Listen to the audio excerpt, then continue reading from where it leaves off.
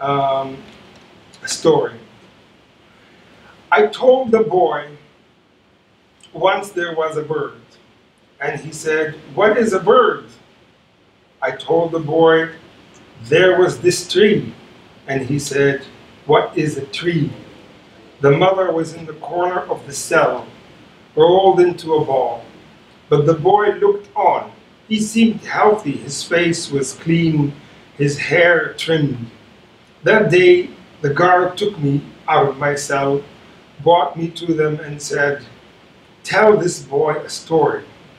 He used to beat me whenever I said my name. "You were just a number here," he said, striking my face with a hose. Then something made him kinder. He brought me a nail clipper once, every now and then an apple or some grapes. That night, we walked like thieves through the corridors. He didn't want his boss to know, and he opened their cell. So I sang the boy some songs.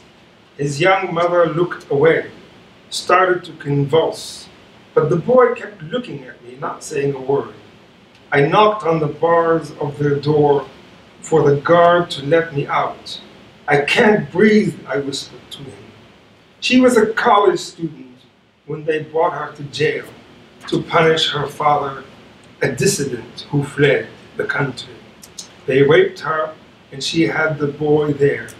He'd never seen the sun, kicked a ball, or felt the wind on his skin.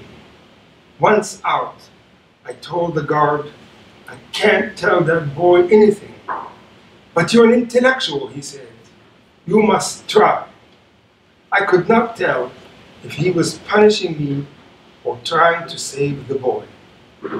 Then he too disappeared. This is after the mighty spell.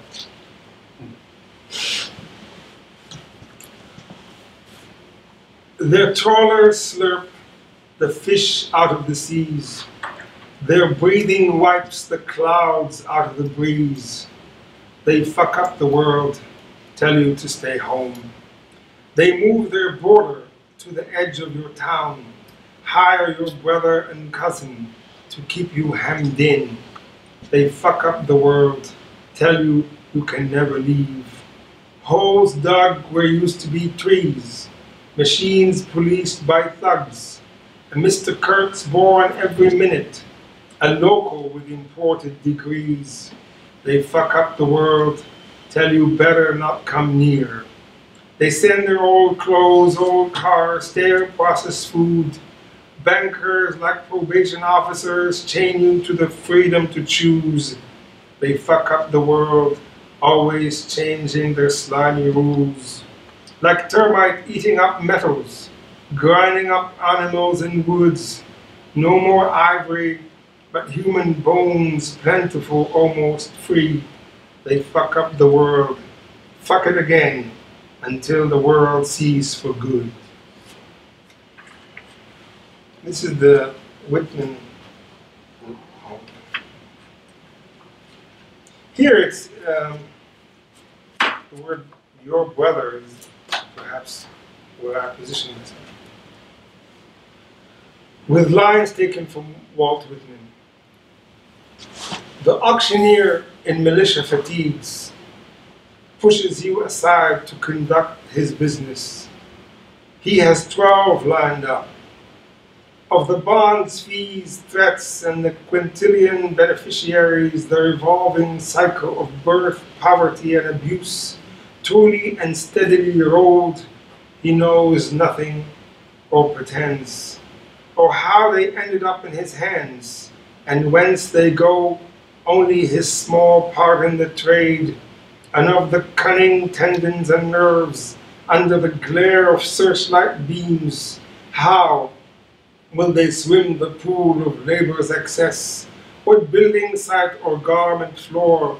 No time to be stripped, flakes of breast muscle, pliant backbone, good-sized arms and legs, where they had been tasered, slashed, and whipped, that you may see them, nothing or pretends.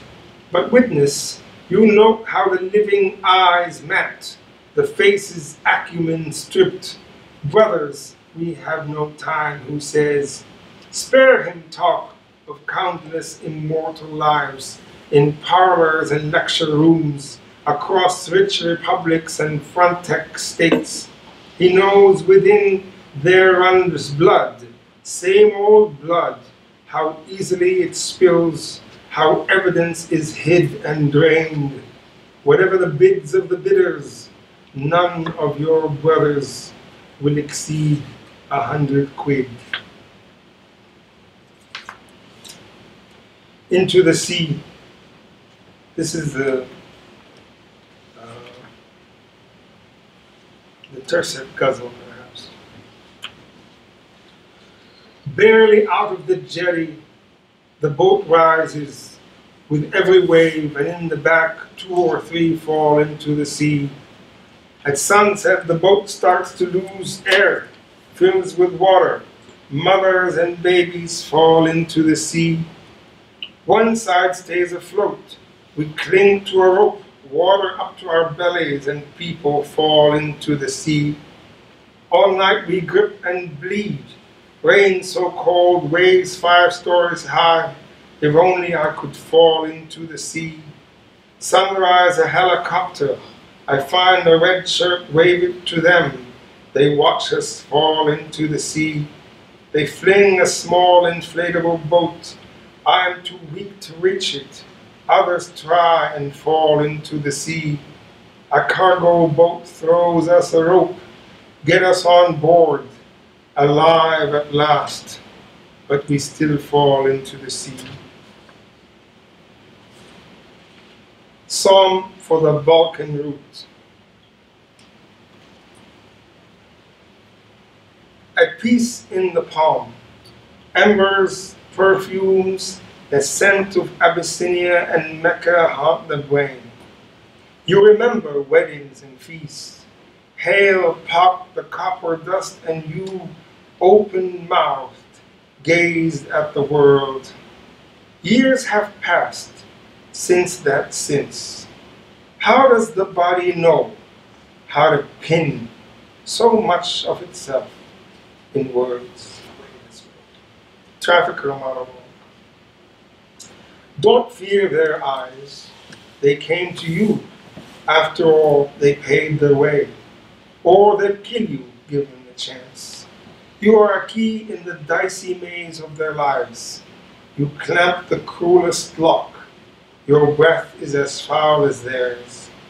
Sometimes you think you'd had enough of this trade in death. So much life, these knots of unsorted dreaming.